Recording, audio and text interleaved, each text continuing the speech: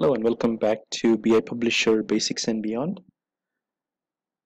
So in this chapter, we are going to look at an advanced topic called bursting. So we would start with the basics and we would take it one step at a time. So our objective is to review XML bursting. Unfortunately, I will not be able to demonstrate it, but I think it's simple enough for you to try it out your own. As always, there will be files available for you to try out. I will also keep some additional real-life samples for you to test. So when we look at a report,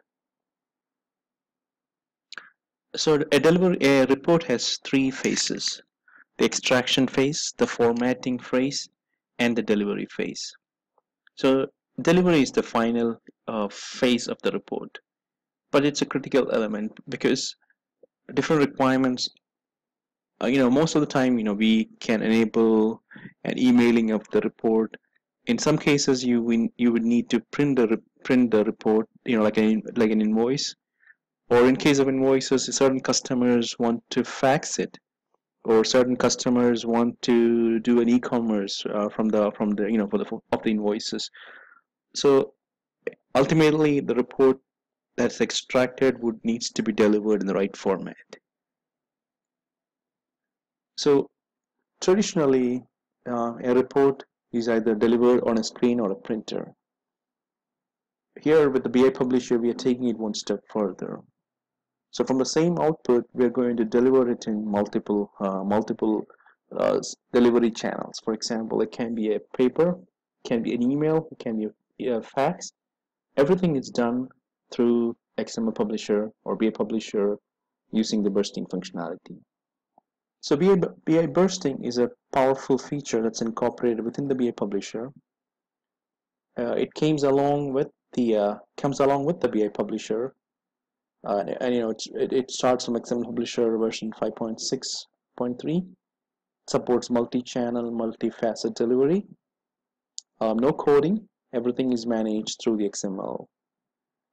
So you can use definitely Java to manipulate the data. I never had to try it. It's pretty simple using XML. You're using XML to deliver the output into different delivery channels. So bursting consists of three things. One is split the data into blocks. So once you generated the XML, you have to split the data into different blocks. So that's done through that's a bursting functionality. Next is each block of data should generate documents. So for example, I'm printing invoices. I'm basically creating a report for all the open invoices. So for certain customers, I want them to be emailed. In those cases, each block or each invoice would be a block for me, and I would generate the document based on the template definition, and I will deliver it based on the delivery preferences. Normally, these delivery preferences are stored at the customer level or at some DFF. So let's look at an output, and let's analyze this output and take it to let's see how it's going to work out. So what we want to do, so we have if you look at this XML file, you can see there are different sections of G department. Under the G department, it lists the employees and the salary. At the end, it'll show the total salary of the employee. So going back to the previous slide, the first step is to split the data into blocks. So in this case, we would need to split the data based on the G department, based on this element G department. So each G department would be split into into a separate chunk. So we don't have to worry about it. This is how the internally it works. So what the BI bursting would do is, first of all, it's going to take each of this G department, and it's going to keep it as basically create separate files internally from this big XML output. So how does it work? The first step The XML output generates the XML output is generated from the concurrent program. It's then the BI bursting would then pick it up. First of all, it'll split the data into multiple chunks. It will then take the data, the BI bursting engine would take the data and would merge with the template. We'll look at, based on the template, based on how the document needs to be generated, it's going to generate the document and send it through the delivery channel. So these are the 4 steps that will happen inside the BI bursting. So how does it happen? Let's go through how many steps we need to do make it happen. First, before we, I would say step 0, we would generate the XML, or we have a mechanism to generate the XML through which, it can be either a concurrent program. Ultimately, it's a concurrent program that will generate it. The first step would be to create, once the data is created, second step is to create a bursting template. The bursting template will define how to split the data, which template to use to get the output, delivery methods, which delivery method is used to deliver the data. The second step would be to attach a bursting template to data definition. In step 3, in the after report trigger, execute the bursting concurrent program. The parameter for XML bursting concurrent program is the request ID from the parent, for which the data has to be bursted. So first time, we would first create the concurrent program. It's going to generate this list of basically customers. So for each customer, we are going to have invoices. So in this case, there will be multiple invoices in this customer. So for the first step, we've created the data. The second step is to create the bursting control file. So the bursting control file has 4 major components. The first is the request set, then is the request, then is the delivery method, and document. So request set is a container that holds the multiple requests. Request would contain the split location, delivery, and document. Delivery specifies the delivery method. And finally, document that would tie the XML the XML to the template and to the delivery mechanism.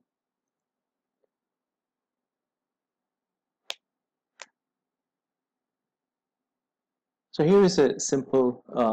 Let's go through. The first step is to create a bursting. So before we continue any further, let me open a bursting control file, and we will just dissect it before we proceed. So here is a sample bursting XML. So if you look at it, the first part is the request set. So the request set is a container that holds everything. Underneath the request set, you have request. So you can have multiple requests within the request set. So under the request, you have delivery, and then each delivery then is tied to different documents. So let's go ahead and expand all, and we will start from the top. So request set is just a container. A request would tell the BI bursting engine how do you split the data. So in this case, I'm saying I want to split the data based on the customers. So I gave the whole path to which how the data has to be split. So let's look at this XML file before we proceed. So if we take this XML file, the bursting file, we are saying I want to split it by customers. So which is customer distribution at the top. I list G service period, list customers, and list customers. So for each customers, it's repeating. So we want to split at this level. So for each customer, it's going to split, and it lists all the invoices and everything within that customer block. So first we're able to split it. Next step is the delivery. So what are the delivery methods? So if you look at this, each delivery has its own header and foot. So in this particular case, I have a FTP function that's being delivered. So it's going to deliver, I'm going to provide a server, the user, the FTP server location, the directory, and I'm going to specify the file name. So the remote file would be, it's going to take the account number and the service period. So if you look at it, it's going to be the account number and the service period from the GP service period. And it's going to be a PDF. And number of copies is 1. And we also have another delivery mechanism called a file system, which was just basically a file. So if you look, and so that's the third part. The fourth part is a document. So if you look at these documents, it's going to generate documents where, so first it's going to create this file. It's going to call this file system. It's going to point to this the delivery mechanism file. It's going to create the output at /user temp group 1. You can use filter. If you look at it, I'm using a filter. So if you look at I'm using a filter called report group, and I'm going to filter anything that's for report group 1. So this is my root level, or the level, and I'm going to filter it for all customers with the group 1. Let's look at that. So where group 1 would be under the customers, I have a report group that would say group 1. So I'm going to filter it for those customers.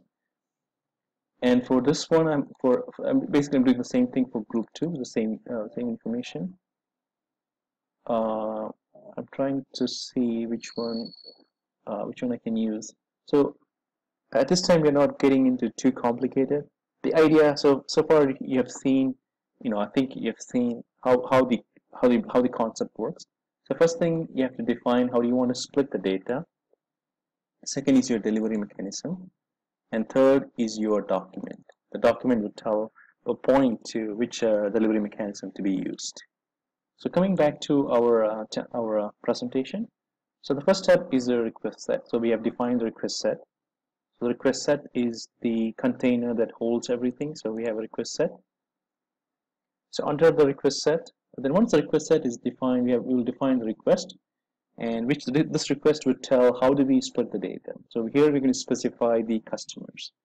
So here, if you look at the customers, which is under list G customers, G service periods, list G service periods, and G customer distribution.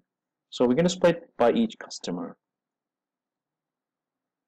The next is the delivery mechanism. How do you want to deliver it?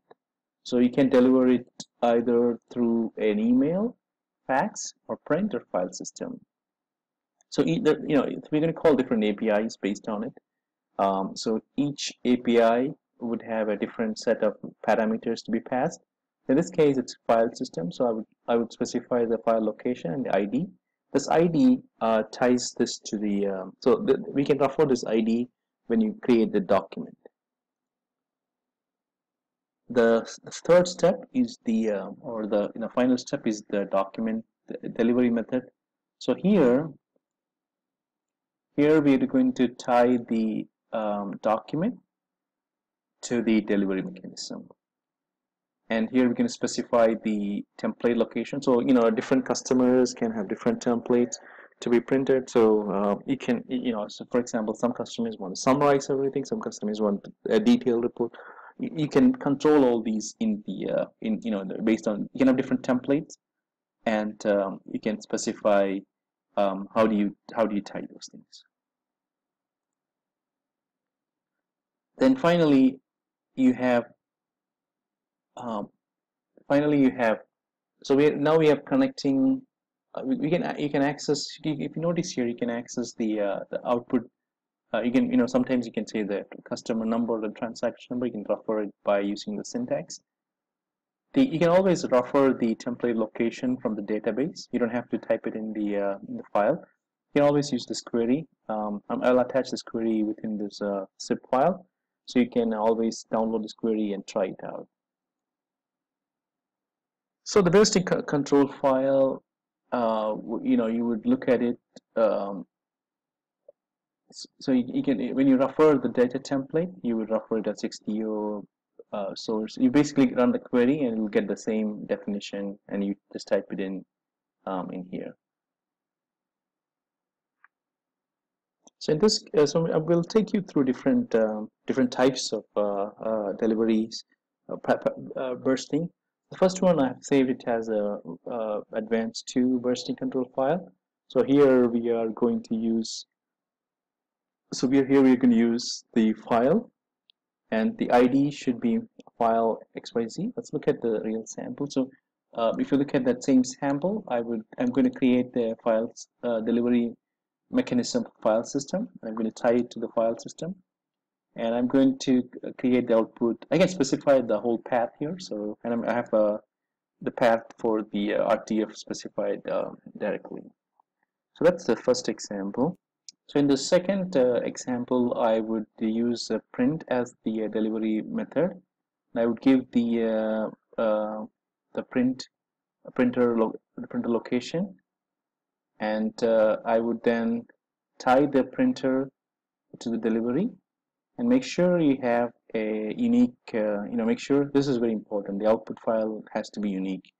So if you create two files with the same name, it's going to fail, but you would generate the file and it will be printed automatically. So how about we adding faxing? It's a similar concept. We'll use fax, and here's a syntax for using fax. You would specify the fax, IPP fax, and you tie that to the output. Similar with the email, you would tie the email server, and you would have the ID for the email.